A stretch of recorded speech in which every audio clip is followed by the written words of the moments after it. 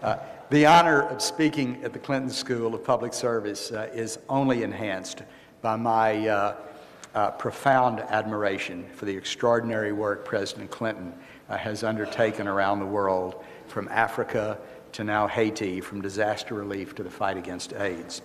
I must admit, though, that I found the invitation to speak here a little intimidating. Distinguished and lecturer are two words that don't often appear in the same sentence with my name. My mother would be the first to tell you that I've been on the receiving end of plenty of lectures, but I can hardly keep company with my actually distinguished predecessors on this podium. I'm having flashbacks to my appointment as chair of the U.S. Holocaust Council when people started asking if I was a Holocaust scholar. I said I wasn't even a scholar, but we're here. So I can't help but feel that you're being shortchanged a little on the distinguished business, but I'll make you a deal. Since you aren't getting a statesman or a scholar or other person of distinguished credentials, it's only fair that I spare you the lecture part too. So instead, let's just call this a friendly talk over lunch. And that's what it really should be. I want to talk to you today about genocide and about the moral character of societies. And I want to suggest that they are the product not of the great figures who stand astride history, but the everyday people who actually shape it. If the Holocaust teaches one lesson that is relevant to preventing genocide, it is just that. It's that the decisive moral choices do not fall merely to the kind of people who are invited, who are typically invited to give distinguished lectures. They fall to people like you and me.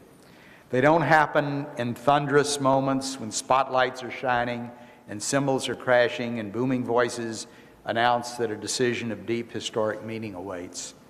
I don't mean to denigrate the importance of great historical figures. Still less do I mean to excuse historical figures from moral responsibility. The chances are excellent that a future president is sitting in this room. I'll lay odds a senator or two as well out of this great class that you've got, and probably more than one cabinet secretary. But I'm counting on the rest of you to make history. You see, the ethic of the Clinton School, indeed the name of the Clinton School for Public Service, tells me there is no question that this room is filled with people who will take up the often unsung but always critical mantle of making our public institutions operate day to day. You might do it from within the administrative agencies of government, or in elective politics, or maybe like me from the perch of the private sector. But wherever you serve, the choices you make, not in the spotlight, not in moments history is guaranteed to notice or ever to recall, perhaps not even in moments that will strike you as significant at the time, will tell the moral story of our society. That's a heavy burden.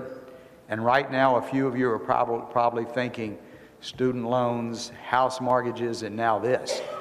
Well, yes, but this responsibility also comes, I promise you, and I'll try to explain in a few moments, with an enormous reward.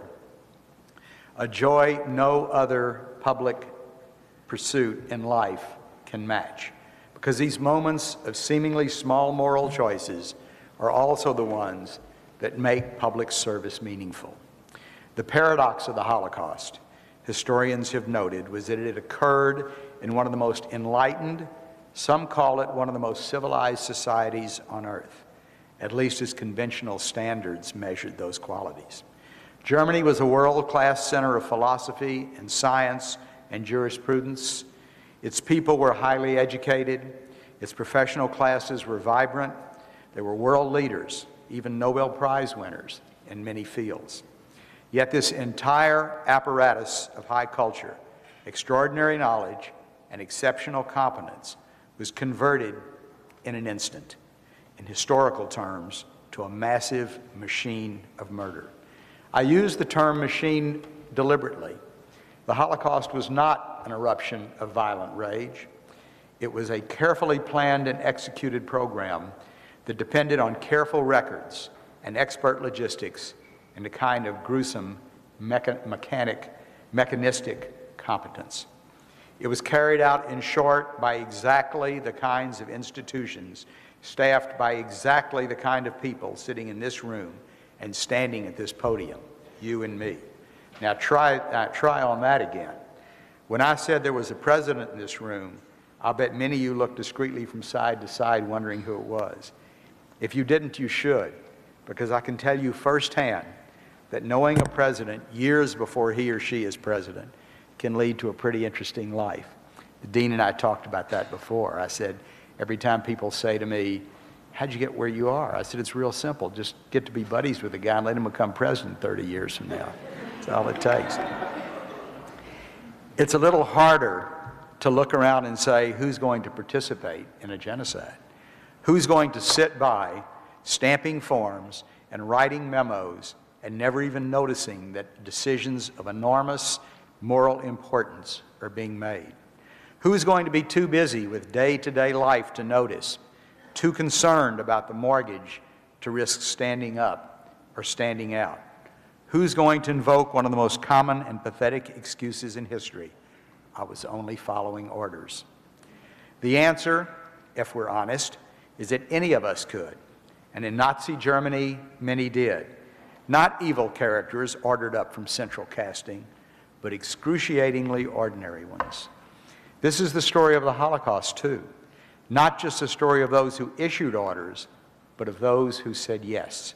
The story of the Holocaust is the story of train engineers who drove the cattle cars to Auschwitz, of mid-level legal bureaucrats who signed orders of deportation and execution, of manufacturers who produced the Zyklon B gas, of construction companies that won contracts to build Auschwitz, and the thousands of other concentration and slave labor camps, of academics who concocted justifications, of PR flacks who produced the propaganda and covered up the crimes, of police officers who started out arresting criminals and suddenly, seamlessly transitioned into arresting, torturing, and killing Jews.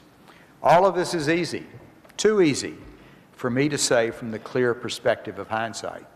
Those who failed to follow orders may have risked everything: their livelihoods, their freedom, their lives, their families' lives. Yet most of those who chose a different path, to be bystanders, not perpetrators, were not punished. It's very difficult today to imagine the choices these people had, what was going through their minds when faced through these choices. What we can imagine, however, is the unrelenting reality that ordinary people like you and me face these realities, difficult choices in our lives, and that every student at the Clinton School will face them in your career in public service. And it will not merely be, it may not even primarily be, those who enter fields that we can readily associate with the enormous moral choices involved in genocide. This is the story our museum exists to tell. Our founding chairman, Elie Wiesel, famously said that a museum unresponsive to the future would violate the memories of the past. We respond to the future. We shape it, not merely by telling the story of the Holocaust, but also by reaching out to those who will determine whether it reoccurs. I believe nothing we do will have a greater long-term impact than our work with the professions, with the physicians and military officers, the judges and the police officers, the teachers and the diplomats who come to our museum for special programs that help them explore the moral responsibilities of their work. And we shape it in equal measures by telling the stories not merely of moral failings, but of moral courage. For there are those who sat where you do, who stood where I stand, who met these challenges. The heroes of the Holocaust were by and large not men and women of great power, except the power each of us holds to act according to our moral beliefs.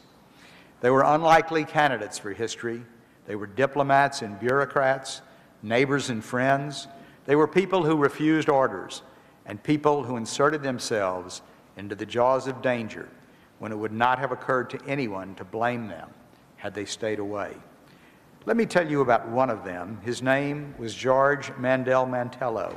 You can read his story on our webpage, as some 30 million people actually do a year. It's also an excellent example for our work to ensure the lessons of the Holocaust are learned, not just within the walls of our building, but around the world. Mantello left Romania and worked in the unlikeliest of places for a hero of the Holocaust, El Salvador's consulate in Geneva. If there was anyone who could have stayed on the sidelines, indeed entirely off the field and out of the stadium, it was George Mantello. Geneva was a safe haven, and in both geography and interest, El Salvador was a long distance from the flames consuming European Jewry. But Mantello not only accepted, but actively sought the mantle of moral responsibility. Among other efforts, he saved thousands of European Jews by giving them Salvadoran citizenship. At the time of his heroism, Mantello bore responsibility neither for carrying out the Holocaust nor for stopping it. At the time of his death in 1992, few people knew who he was. George Mantello, in short, was the kind of person who shapes history and sets the moral cast of societies. George Mantello was the kind of person who decides whether genocide proceeds unabated or whether it meets resistance. George Mantello, in short, was ordinary and extraordinary, and exactly like nearly every future perfect servant at the Clinton School today. The question is whether we will choose to be like him. I can't say when those choices will cross your desks, only that they will, that they are unlikely to be accompanied by thunderclaps, that their risks will almost certainly exceed any potential for glory. I can't say that these everyday moral choices will pertain to genocide, only that if genocide does come, this is the form it will assume, and these are the choices of which it will be made. And I can say that they will be the choices that will make public service as meaningful to you as it has been to me. As a little aside, I must tell you, I was speaking at the St. John's School in Houston one day to their entire class. And for those of you who don't know, the St. John's School is probably the outstanding academic institution in Houston. And I saying some of the very same thing I was saying here today, and I looked out at the students who were all high school students, and I said, I'll bet all of you say, don't worry, this would never happen. I would never let this happen. I would speak out. And there was 400 and something heads nodding, yes, yes, yes. And I had a New York Times in my hand, and I said, how about if I show you right this minute, as we speak at this second, right here on page 17 of the New York Times, is the story of a genocide that is going on this very moment in Darfur. It is happening every minute that we are here. And it's not on the front page of the New York Times. It's on page 17, and none of you knew anything about it. Well, that night, I got calls from 6 different parents who were friends of ours that called me and said, what did you tell my kid today? I said, why? He said he came home screaming at me that I haven't stopped the genocide in Darfur. So anyway, I've done a great many things in my life by conventional standards. I've been arguably successful professionally, but no reward I could ever earn comes even close to those extraordinary moments when public service forges a magical connection between you and the beneficiaries of your work. I felt it when I had the opportunity to help rescue Texas Southern University, a historically black college in Houston, from collapse, and watched, as a trustee of that institution, the joy on the face of young people as they walked across the stage and accepted a piece of paper and became the first in their families to graduate from college. And with a satisfaction that no words can convey, I have known it each time at our museum that I've looked into the grateful eyes of a survivor who knows that whatever uncertainties the future may hold, our promise never to forget is eternal and ironclad. When I submitted my resignation, this position is at the pleasure of the President, to President Obama. He asked if he would prefer not to accept it and asked me to stay on. I told him that it was my honor and pleasure to stay on as long as he felt that I was of value to his administration. That's lasted 14 months right now. I haven't looked at my BlackBerry in the last hour, so I don't know if it's over now or not, but I expect it to come any time, and I'm glad it didn't come before we had this opportunity. I've had other opportunities for other avenues of service. You know, like I said, managing to be friends with the guy who gets himself elected president will do that for you, as many of you know here in this room. But when my first term as chair of museum was up and other political opportunities floated by, none of them sounded right.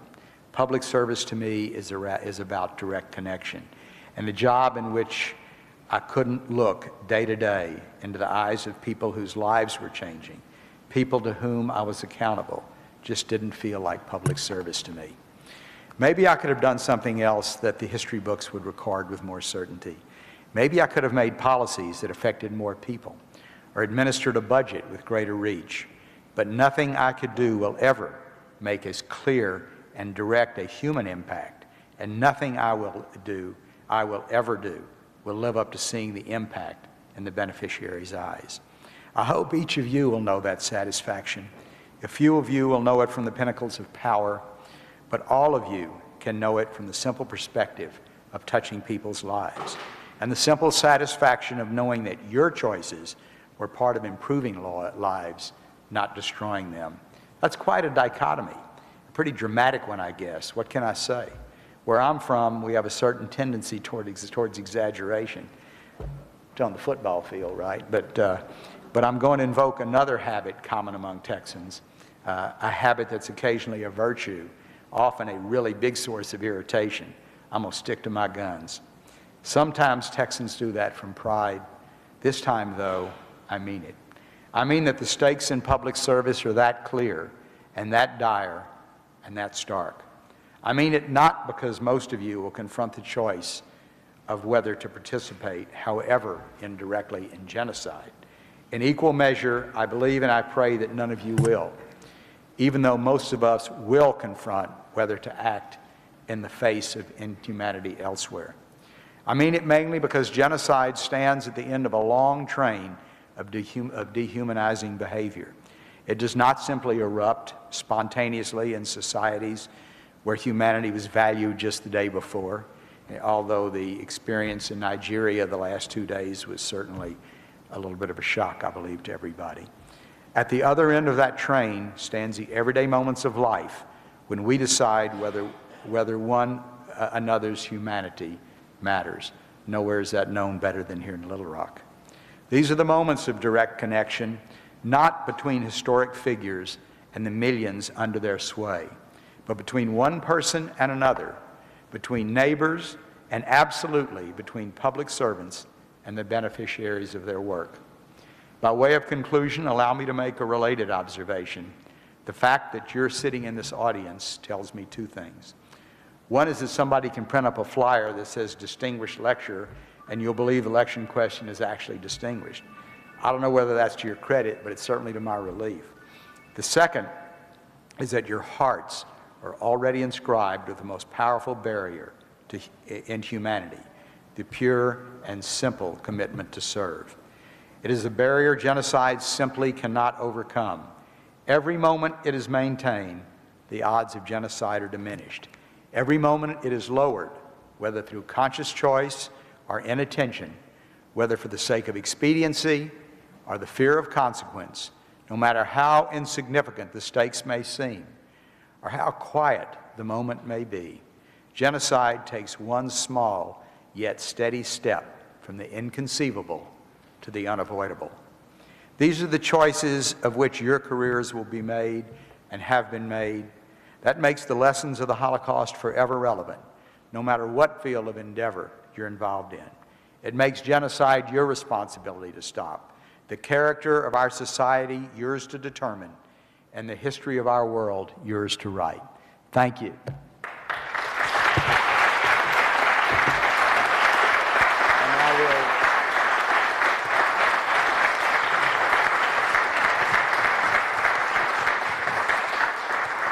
And for those of you who read my bio, I'll take questions about anything other than how many games the Nationals are going to win this year.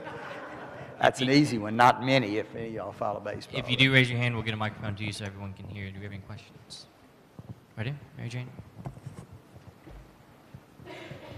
You know, I realize that there's genocide going all over the world currently, but, you know, back during World War II, the United States and the British certainly were engaged actively in the war, and we were already over there. I was just wondering what your thoughts were as why we didn't take more steps, you know, us and the British, to end this. I can't really answer for the British, although if you remember, the British dealt with Hitler and said he's not going to be a problem, if you remember Neville Chamberlain. But I'm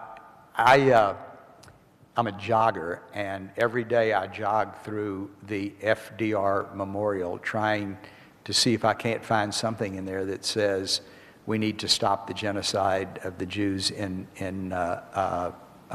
Eastern Europe. I don't know why. I mean, there is literature in the museum. My guess is President Roosevelt did not want to get us into a war. He did not want to get the United States involved in a war that he was not involved in yet at that point. We have photos of bombers flying over the camps at Auschwitz, people begging them to drop bombs, to blow up the camps, to blow up the railroad lines. I mean, how many of the 6 million could have been saved for the 10,000 that might have been in the camp at that point in time? United States was very, not necessarily isolationist, but not wanting to get involved in a war. I don't know what went through their minds. We've read it. It was, again, a small constituency that did not have a loud voice in the United States at that time. I mean, the Jewish community did not speak out. Why did they? I ask people all the time. I ask my parents, why